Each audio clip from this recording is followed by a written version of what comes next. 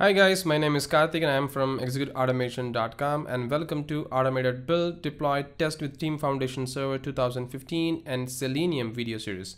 And this video series is part of our ALM with Team Foundation Server video series. And in this video, we'll be talking about introduction.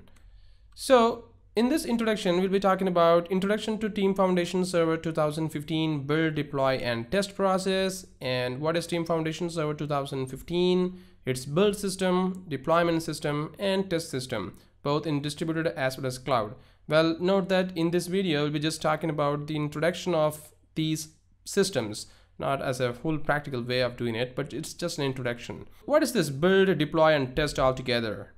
So you can use a build, deploy, test workflow on Team Foundation Server 2015 to deploy and test your application when you run a build.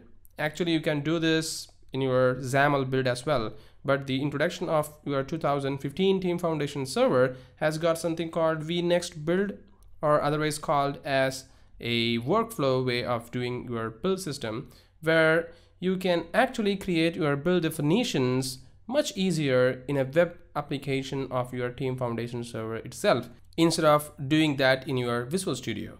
And this lets you schedule and run the build, deployment, testing of your applications with one build process, which is much easier.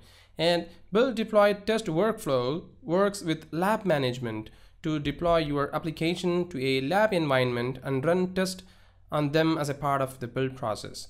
Well, here I'm saying lab management to deploy your application. So remember, there is a SEVMM setup in Microsoft Visual Studio Test Manager, where you can have your test machines configured with your SEVMM or as an Hyper-V, where you can also clean the application every time you run the test, and the machine will be in a pretty new state. And once the test starts, it reimages the machines, it deploys the application as well as the test code in there and runs the test. It's kind of very interesting if you work with a lab management, but in this video series, I really don't have such kind of hardwares and power to do that. Rather, I'm going to use Hyper-V version, which is again much similar to what we can do with the lab management.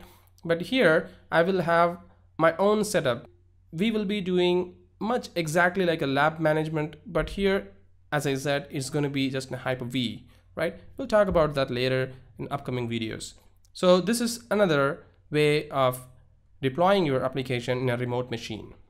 And this process of deploying the application into a remote machine, testing the application and building the application, all are otherwise called as DEVOPS operations. And so it will have a planning, it will have a continuous deliveries, development and testing and analytics, both in development as well as in productions. So this image is actually taken from Microsoft website, so it is not something which I designed. Introduction to Team Foundation Server. Of course, I'm not going to really introduce the Team Foundation Server 2015 because in our executeautomation.com we have already discussed Team Foundation Server in QA and dev focused video series. So if you want, you can learn all of them from there. Similarly, introduction to Team Foundation Server build system, which is nothing but the vNext build as well as the XAML build system. So if you ask me whether I'm going to tell that, of course not, because TFS 2015 build system is again a new playlist which I created, where you can see how to work with Team Foundation Server build systems, how to set the environment ready for XAML builds, and how to create the build definitions, and how to install the agent pools, creating and executing build definitions with vNext build in Team Foundation Server 2015. So all these videos are already available in our Execute Automation channels of YouTube. So you can go ahead and watch that. And then Team Foundation Server build deployment is also done in one of the video of the build system. But here we'll be discussing a little more elaborate, because that's where our Selenium automation kicks in, because we need to run our automated test in that remote machine. So we'll actually use that. So TFS build deployment can be done with hosted pool as well as hosted build controller. So this hosted pool is otherwise called as the vNext build definition, where you will have a agent, and this agent can be configured with any of the managed pools and whichever agent is available, the managed pool will automatically take that and run the test. But whereas in XAML build, there is something called as a agent and controller model available, where it is otherwise called as the hosted build controller. And there you should have a definite agent and controller setup.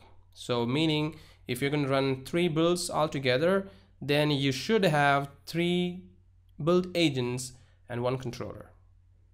Right? So that's again we discussed in our Team Foundation server build system. So you can actually go ahead in the YouTube channel of Execute Automation to learn more about it.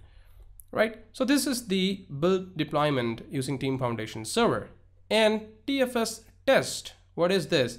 Which is very, very interesting and exciting in Team Foundation server 2015 because it actually supports a lot of testing frameworks like Gradle, NUnit, XUnit.net, Node.js, Maven, JUnit, and Selenium, which is pretty exciting. And we will actually do a lot of steps with this. So this diagram actually shows you that you can do test planning, you can do automated testing, manual testing, and exploratory testings in that.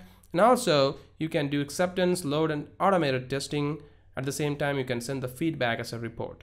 And this 2015 of Team Foundation server has brought a new cloud testing, which is nothing but a cloud load testing, which is pretty interesting and exciting. We'll also talk about that. This is what Team Foundation server 2015 defines for testing part as a continuous delivery, right? And these are the steps which we'll be discussing about in this video series, right? So I think you guys have excited about it. So thank you very much for watching this video and have a great day.